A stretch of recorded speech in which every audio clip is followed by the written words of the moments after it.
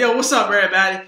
It's your boy TyBizzy, man. I got my man Reggie Parker in here. You know, in this episode, we're gonna be talking about everything, man. You know, music business. You know, creating your own stuff. Not being a sucker out here in the music game. Stay tuned, man. It's going down.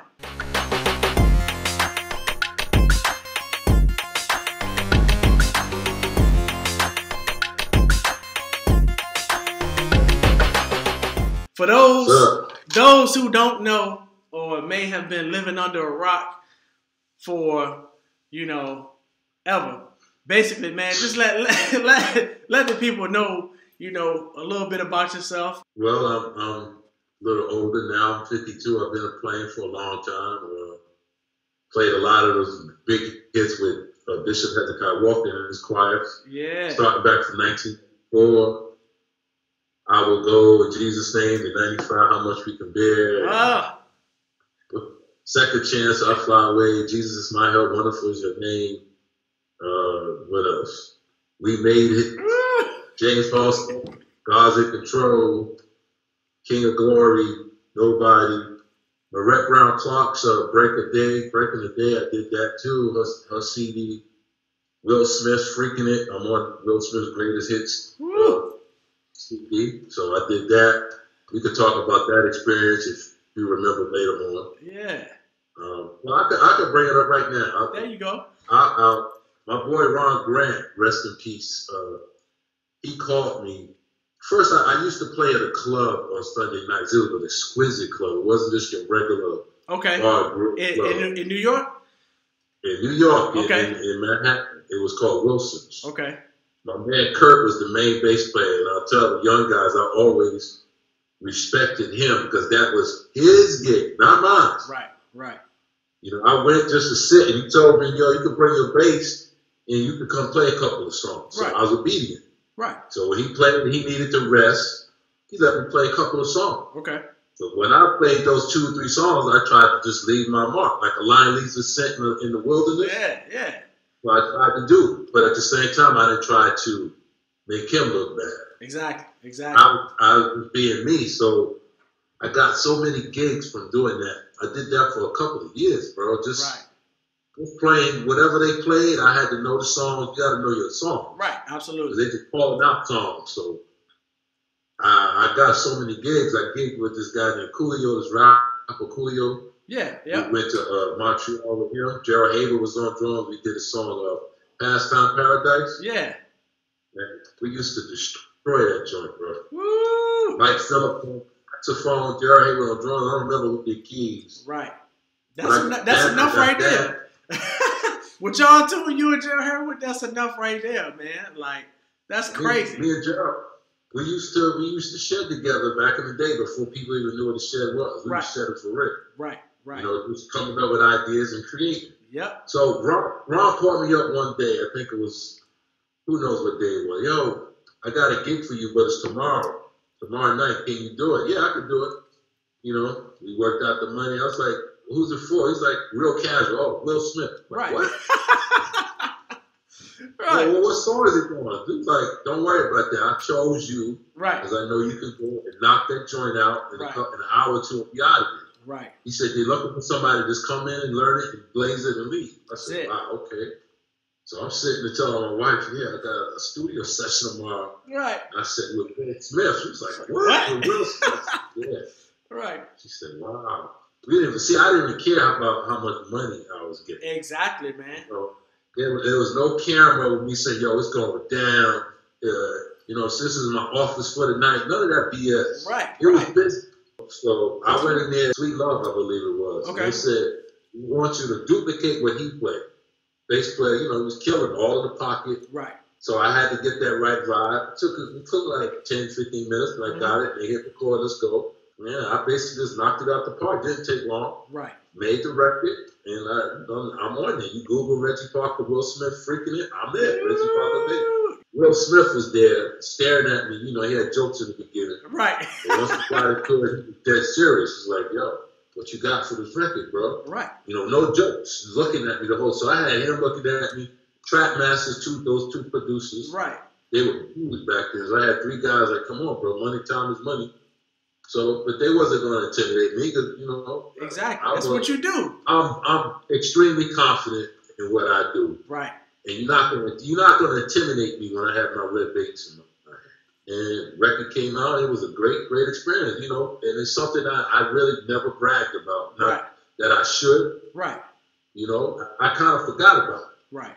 I had to remind people, I played on Will Smith joint. It's like, get out of here. I said, check the credits, brother. That's it, man. You gave us a lot of game right there. People don't understand that when you get a call, it's great. But to actually go in there and give them what they want is a whole nother thing, man. You know, a lot of people complain about not getting opportunities, but when they do get it, they go in there and blow it. Or, this is a key, man. I hope y'all listening to this. Your attitude get there before you do. You know what I mean?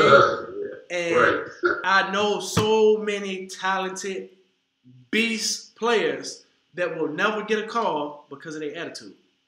Oh, no. To this day, I was so honored that Ron called me. Ron know every bass player in New York City. Right. He dialed Reggie Parker's number. Yep. And to this day, I'll be honest with you, I said, wow, he called me? Yep. You know what I'm saying? I said, wow, that's... Yep. I was very honored that he knew that I could go in there and knock it out within an hour and a half, and get out the way. Right. You know what I'm saying? Right. That meant a lot to me. Because back then, there was no ego. It was a lot of confidence, though. Right. Don't get it twisted. Right. I didn't think I was doing nothing big. Exactly. You know, I was just happy for the opportunity. Yep. Because some people nowadays, where people fall short is with the internet, social media, with Facebook and IG. It's easy to sit there and look ferocious with your instrument. You could take the dope. You could take 100 different pictures and pick the dopest one. Yep. And you could put that up there. You could look the dopest ever. You could look ferocious. I'm the baddest drummer. I'm the baddest bass player. You know, it's easy to look dope doing that and get 19 million likes. Right. But can you play? Yeah. Yeah. You know what I'm saying? Can I call you to the studio and play the song that has no blueprint? It's a white piece of canvas. You don't have no beat. You don't have no bass line. I need you to create a bass line, my man. Can you do that? Yep. Oh, no, you can't, because all you do is do cover tunes on IG all day. Why are you here next? Can you do this? You know what I'm saying? That's and real. You can't get caught up in all of that cover tune stuff. You're going to be twisted. Right. When it comes down to create blueprints. In my time, that's all I was doing, T. Yeah. Was create blueprints. Everything that was given to me was like this. Right. White piece of paper. Yeah. You know what I'm saying? Yeah. There's like, yo, I need you to make this into a Rembrandt. When I did my Red Brown Clark's Break a Day record, Jeff Flo Davis, rest in peace. Right. He called me, yo, I got a gig for you tomorrow, Rez. Can you do it? Yeah, I can do it. He didn't tell me nothing about it. I didn't care. Jeff Davis, I know it's going to be dope. Right. So we get there. The great Stephen Ford was in Philly. He's the producer. I said, bro, what? Stephen Ford is a beast. So I was intimidated.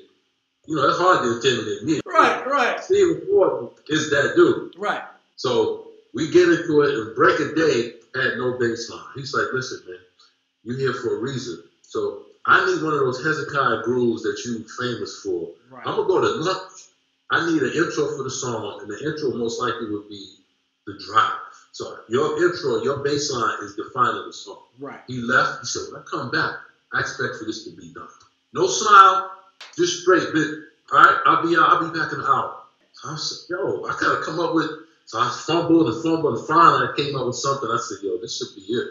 And Jeff was like, yeah, I think he'll like that. Right. He came in, he's like, perfect, let's do it. That's what you hear in the record. That's another major point, man. Between our talks, creating, working on your stuff, man, you said something to me that stuck with me, and I told you about this. When you leave, ain't nobody gonna remember them covers. They gonna want to know, what was your song? What was something that you left? Your legacy can't be a cover. You know what I mean? They gonna play that at your funeral? You know? They gonna play Yummy you covering Yummy at your funeral? Right. It's like, you have to put your own mind, your own creativity into building your own. And honestly, bro, this is bringing me to my next point, man. Praying for all the people that's dealing with this virus, man. Praying for you, you know, you dealing with it. This virus has exposed a lot of things, man. Musician-wise, this is really showing y'all, man, you are depending on somebody else to provide for your family. You depending on somebody to call you for a gig to feed your family. What are you doing for yourself to put out there? You know what I mean? The people that got their own stuff is still getting them checks. You know? I know. It's residual income. Residual income, man. But the thing is, are those endorsement companies, are they paying you now? Probably not. All those companies that you running and posting about every time you post, I mean, long list of it. Right. What do they do for you? I mean, can you imagine that every time you post, you got to mention my name? Yo, Reggie, I want to thank Reggie for every time, but I'm not paying you a dime. Nothing. Think about that. That's real. That's kind of crazy, man. Yeah. And, you know, I've always posted about that. Like, bro, are they paying you? A real endorsement is when they give it to you for free. Yep. Or they give you a check. Yep. That's an endorsement. And you ain't got to sit there and post about them. Those guys get paid, ain't they? Put their name in the company name in a post. Right. No, they got a contract, bro. But I can't get through these guys. It's like when this thing, before COVID-19, all 99% of musicians was just posting about their endorsement. Okay, I get it. You don't have to post about it every day. I want to thank Gallon Kruger. I want to thank my string company. I want to thank my chord company. I want to thank my strap company. Right. I want to thank this company, my tuning company. Oh my God, bro, really? Yeah. Come on. Yeah. All that kind of ties into the fact that you prepared yourself for those opportunities, right? Some cats are waiting on the opportunity to try to prepare and catch up. I'll tell anybody, man. You know, shout out to my boy Rex, man, Rex Hardy. I talked to Rex. It was, wow, man, this might have been like 7 years ago now. And I just asked him for some advice. He been playing for Mary for years. I asked him because I look up to that dude because he understands the role of a drummer and playing your position, not overshadowing everybody in the band, playing your position, locking the groove in, and making it feel good. You know what I mean? So I asked him one day, I said, yo, man, you know, what's some advice that you can give me that I can be better in this music business? And, you know, pretty much he told me, he said, look, man, prepare now. He said, because by the time you get that call, you're not going to have time to prepare. It's going to be you up and you leaving. And you said the same thing. When you got that call, you had to go the next day. You know, you ain't have time to play catch up. And no one sent me no songs. No songs, you show up. Now, being a music major, man, and taking music since elementary school, you kind of learn that it's easy to practice the stuff that you can play 1,000 times. That's easy. But what do you suck at? That's what you need to practice on. Focus on your weaknesses so you can get better, man. Because you practicing on what you're good at ain't helping you. Because as soon as it get to a spot where they say, hey, man, I know we're in 4/4, man, but let's go to 11/16 right here. And you look like, what's 11/16? Oh, now you stuck. Or, hey, look, man, I'm changing the whole song. I'll send you the sheets, and you'll look at it tomorrow. We'll just go sight read through. Right. What? You know what I mean? But look, because since you sped past this, man, I ain't going to let you speed past it. I'm going back to it. The creator of the world famous intro, man. Go ahead, man. Go ahead. And you got to tell us how you came up with it, how the whole intro came. I just got to know. I got to know, man. I have no idea. I hate to bust your bubble. I hate to bust your bubble. Remember, that was 1995. Right. You know, but you talking about how much you could bill, right? Yeah. So when David Fraser first taught that song, it was a white, like I said, just white piece of paper. Right. There was no intro, no bass line, nothing. And he had originally taught it for the Live Atlanta project, but we couldn't really get it to work. It just wasn't flowing. We couldn't vibe. So I had scratched it for that project. But then we revisited for the Live in New York. Right. And we just couldn't get the groove. And finally, we locked it in.